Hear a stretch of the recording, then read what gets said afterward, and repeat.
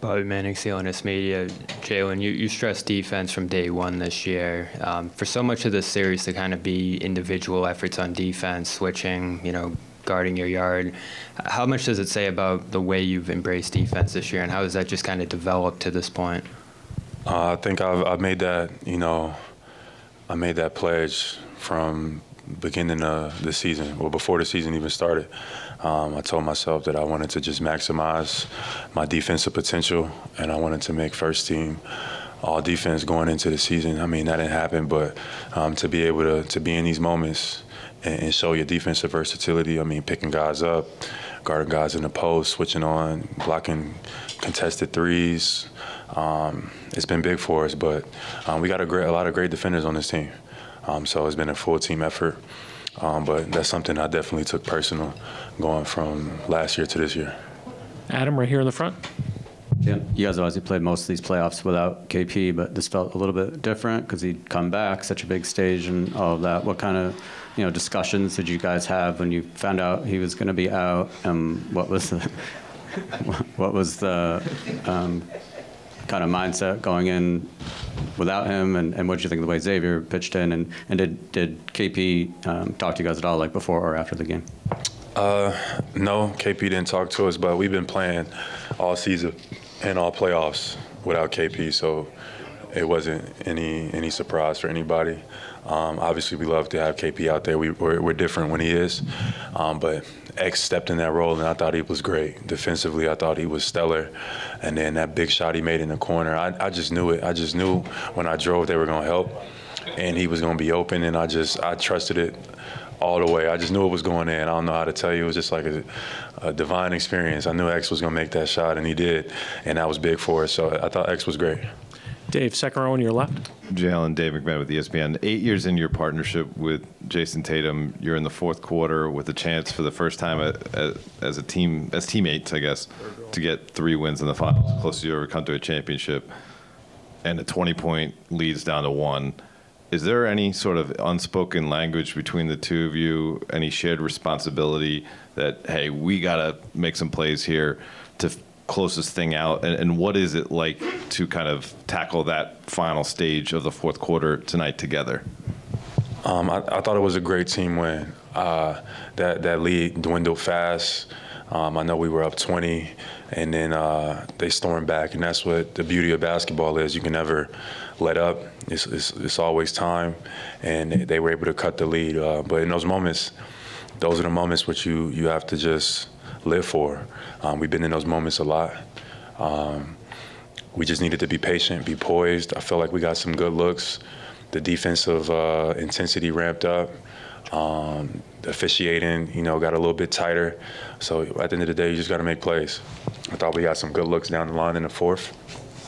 Some went in, some didn't, but we was able to make plays and find a way to win. And we've been in those positions, and we've lost. So it was great to overcome that with my brother Jason and the rest of our team. That was special. On your right, second row. Hey, Jaylen, Andrew Callahan from the Boston Herald. Luka has 8 points in the fourth quarter of this series. He's shooting 20%. We can see that, but what does it feel like guarding him as much as you have when it comes to the fourth quarter? And can you sense him wearing down at all? Luka's a great player. I'm gonna start by saying that he does a lot for their team. Offensively, he has the ball in his hands a lot. It's a tough lift for him. So, he's been tough. Even with that fourth quarter, those stats, he's still been able to pretty much get to whatever he wants. So, we just got to continue to be better. And that's all I could really say. Tim, standing on your left. Jaylen, you mentioned how you guys have been in a lot of spots over the years. Obviously, you go down early in the first quarter. You guys recover, respond the way you did the end of the first quarter. Being in the fourth quarter, same thing. They go on that big run, they get back in the game. You're able to respond again.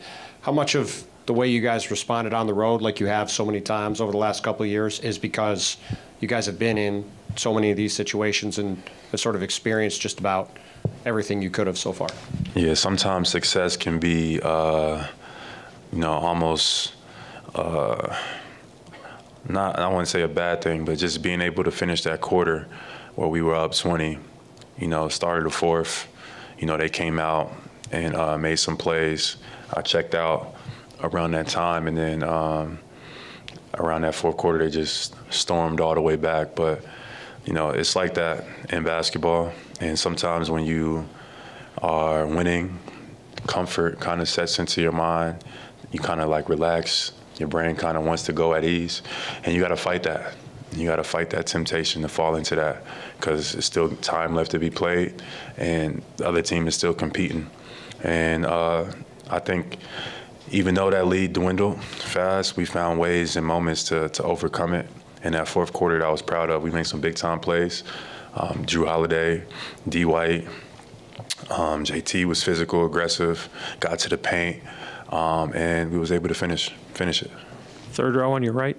Jaylen, heading into that third quarter, just what was your mindset and sense of, what you were trying to do in your approach? And the second part of my question is the embrace with Jayson Tatum at the end, to be one win away from championship after all the years you guys played together and all that, after you won the Eastern Conference MVP. Just what's that like right now?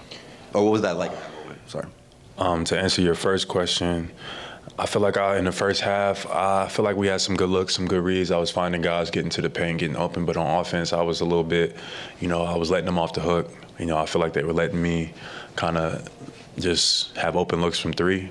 And I was taking the first one, and I should have been a little bit more patient. I was a little bit more patient in the second half of letting the game kind of come to me a little bit more. But it's awesome. I don't even really have words. It kind of doesn't even feel real right now, and I'm just trying to stay in the moment. It feels great to be up 3-0 in this series, but the job's not done. Front left. Jaylen, that's you had 7 assists tonight for the second straight game. That was the first time you've done that in the postseason. What's your progression been like in that area on this stage, and how have you been able to balance it so well with, also maintaining your aggression scoring? Yeah, just seeing what the game is giving me and making the right play. I feel like we got a bunch of great looks. And good things happen when I get to the paint. Sometimes I don't always get the assist. Sometimes it's a hockey assist, but I just like making the defense converge. You got to respect me getting to the basket. And, we got a lot of great shooters. So I was committed to that all night. And then the first half, I feel like I could have done it more. I settled for some shots because I had like a big on me. And, I needed to get to the paint a little bit more, and I did that in the second half and then in the fourth quarter, and I feel like that's what helped us win. Jared on your right, third row. Jared Weiss, The Athletic. Joe, ever since he's gotten here, has tried to kind of reframe the way you guys think about basketball and looking at things as almost like a balance. And he talked today about how sometimes new ideas, it's hard to accept them at first. So looking at the different ways that he's tried to change the way you guys think about the game, how long did it take for you to kind of understand and embrace them, and how do you see those kind of paying off now? Well, the coaching staff has been fantastic all season long. I've been saying that throughout the regular season, even before we got to the playoffs. It's been just super organized. We've walked through all different types of scenarios. We've been overly prepared, and they make sure that we know. Sometimes it's you got the coaches, they game plan, but they don't always let you know exactly what they're thinking. They tell us everything, super transparent, and we trusted it. We trusted, and I thought that has been great. So Joe has been a big key, reason to that, and he showed himself in his playoffs. He's been coaching his ass off. Vince in the middle, and then Gary, last two. Jaylen, Vince Goodwill, Yahoo Sports. You hit the big 20-point third quarter, and then in the fourth, when they came back, you hit the big 2 jumpers to give you guys some breathing room. When you're in those moments, do you feel like the calm, the maturity, the poise compared to maybe 2 years ago, 3 years ago? What has that process of being able to handle those moments been like for you? I think, it definitely has been some growth, but I think this team has trusted me, especially in this playoffs, in those moments, to just be who I am, and I feel like I've been able to just deliver just by being patient and being poised. Those opportunities have presented themselves, and I've been able to take advantage of them. But I give all my credit to my teammates for the trust they had in me, to have the ball in my hands, and to be able to make those plays. Gary in second row, center. Jaylen, Gary Washington, Boston Globe. Can you take us through 2 questions? Take us through the dunk at the end of the third quarter. What were you thinking there? And it just seemed like that kind of seized the momentum. Just being aggressive, running that action with the ball in my hands to finish the third. I wanted to make sure that we got a good quality look. So if they would have overhelped, I would have been ready to kick it out. But I saw, I've been making those passes in the first half, and they didn't want to get those threes up, so they kind of were in between. And when I seen that, it was lights out. So I just went up and just finished it.